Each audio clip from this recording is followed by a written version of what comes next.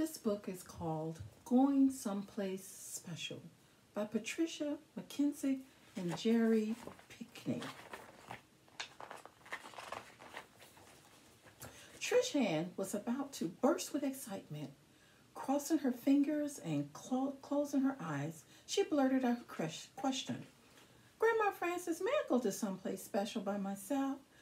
Please, pretty please, I know where to get off the bus and what street to take and all that.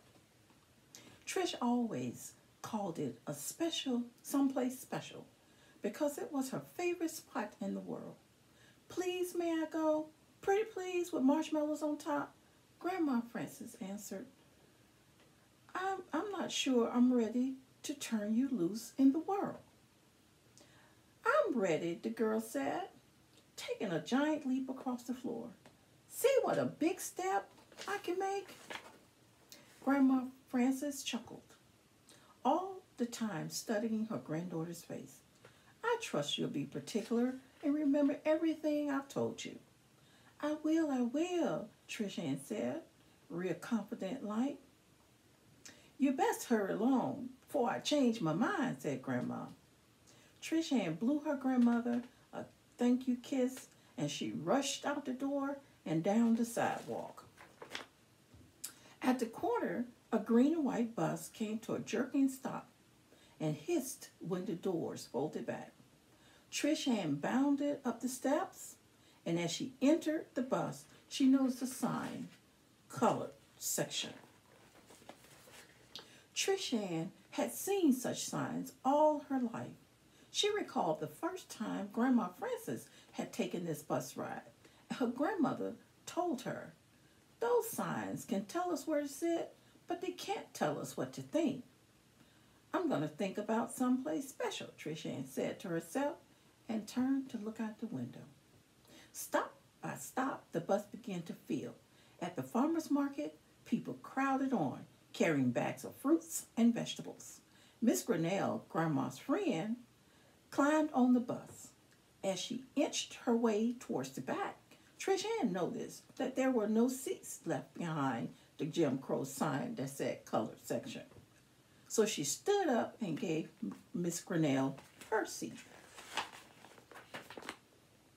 It's not fair, she said, glaring at the empty seats up front.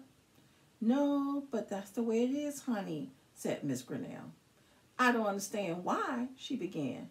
But by now, the bus had reached Trish Ann's stop in front of Capitol Square in the heart of downtown. The doors swung open and Trish hurried off. Trish Ann staggered on wobbly legs to a nearby bench.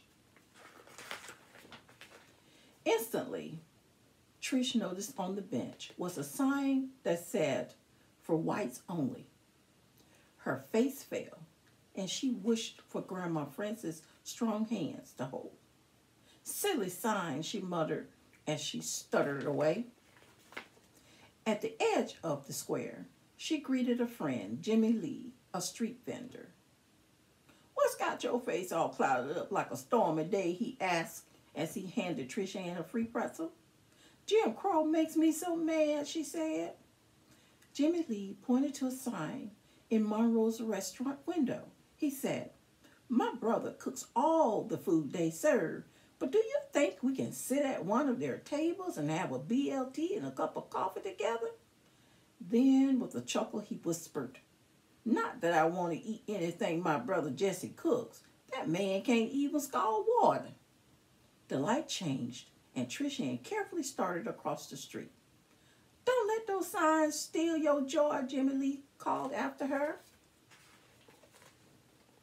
Trish Ann continued down 9th Avenue. At the second light, the Sutherland Hotel rose up in front of her. Mr. John Willis, the hotel doorman, saw her. I believe an angel done slipped away from heaven, he said, smiling. Trish Ann managed to smile back. Mr. John Willis always said something nice. Trish Ann responded, no, sir, it's just me. Your mouth is smiling, but your eyes ain't, said Mr. Willis. So Trish left and continued along the street.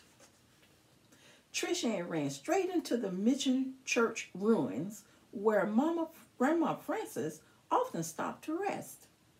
There, in the protection of the walled garden, the girl let her tears come. Getting to someplace special isn't worth it, she sobbed. I'm going home.